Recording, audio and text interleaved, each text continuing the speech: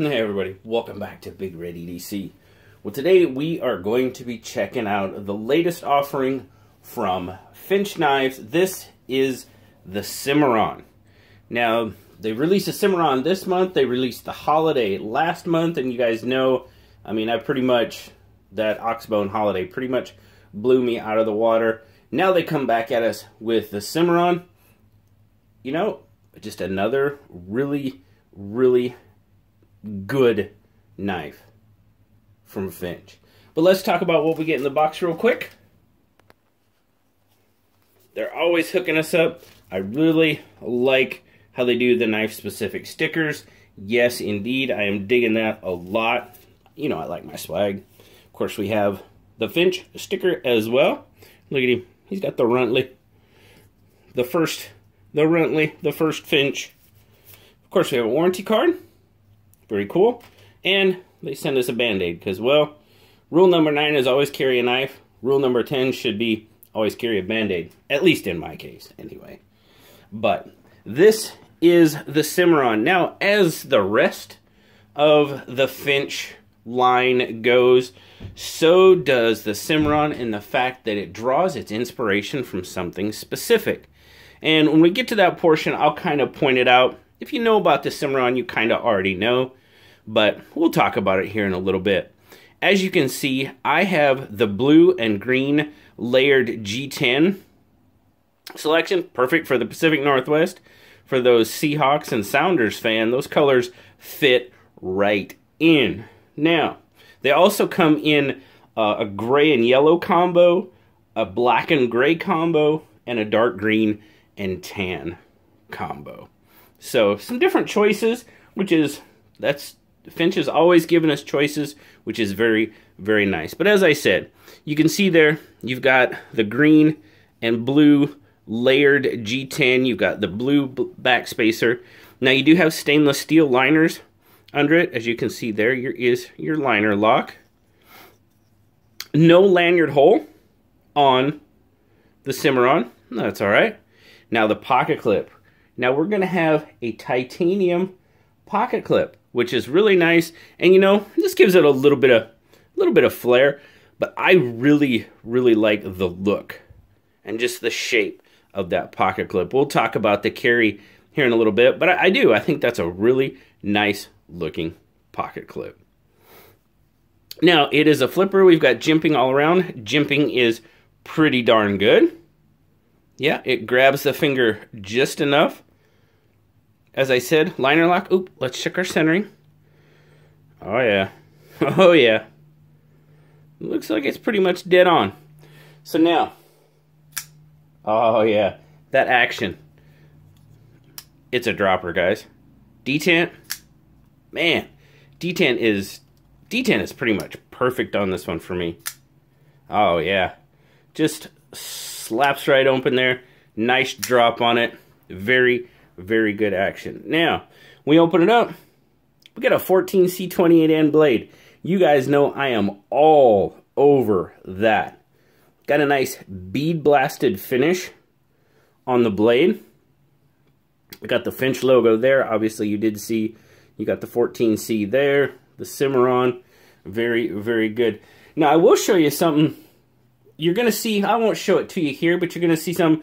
I'm going to show you another knife that I got from Finch that I really like what they're doing with the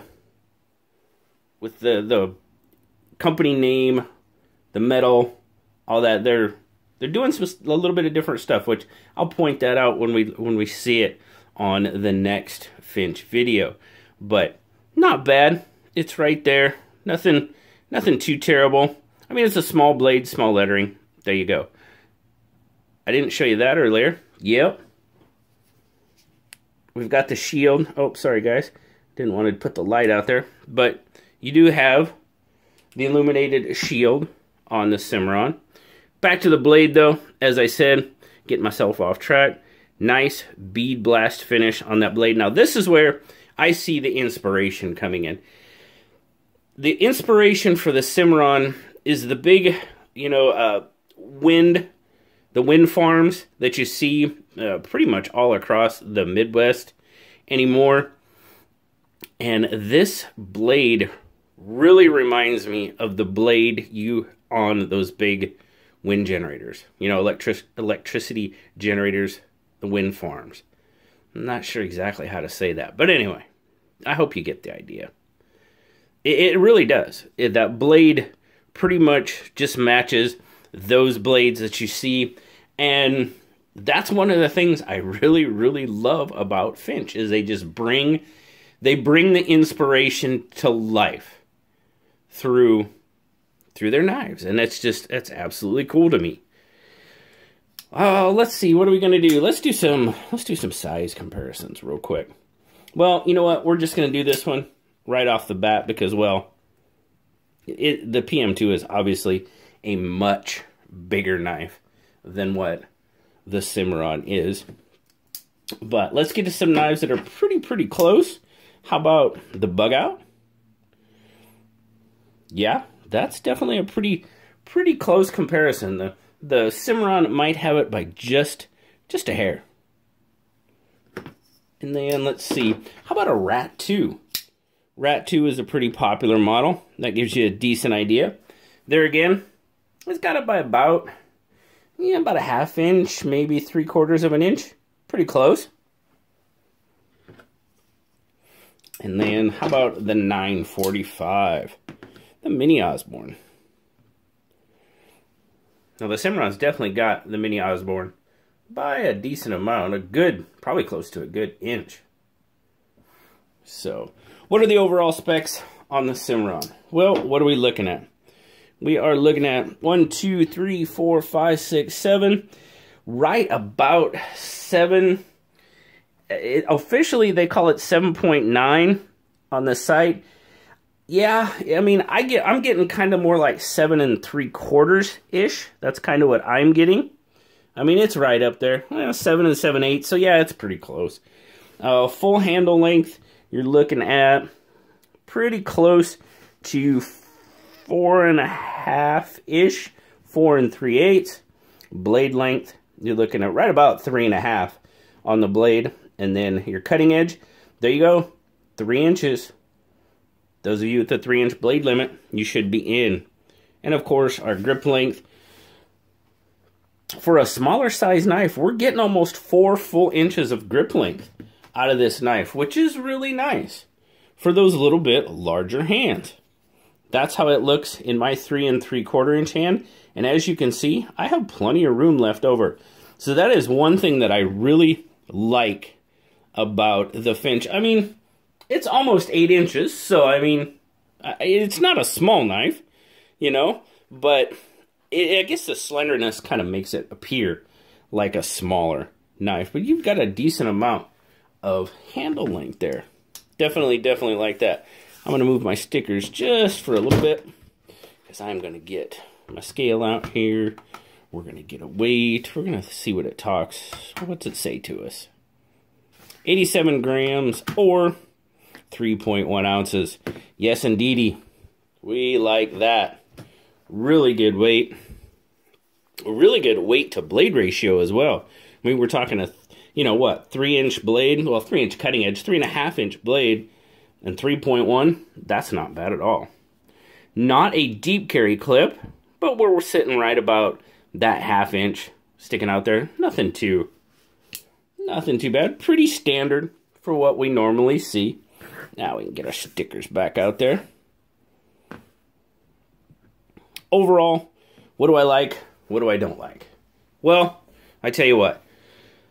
Right off the bat, I like the inspiration and how Finch brings out the inspiration in their knives. The overall construction of the knife, it is super comfortable. Really nice in grip. Like I said, that clip, it's really good in and out of pocket. It was for me. No issues there. Absolutely no issues with the clip in the grip. Nope. I love their overall profile, the slender profile. You guys know I'm kind of more into the more slender knives. So this one definitely speaks to me in that aspect. QSP built knife, and yeah, I mean, overall, It's just a well-constructed, well-built, well-thought-out. You know, it's like I said with the Holiday. From inspiration to execution, Finch knives, they just have it for me. They're just doing it for me.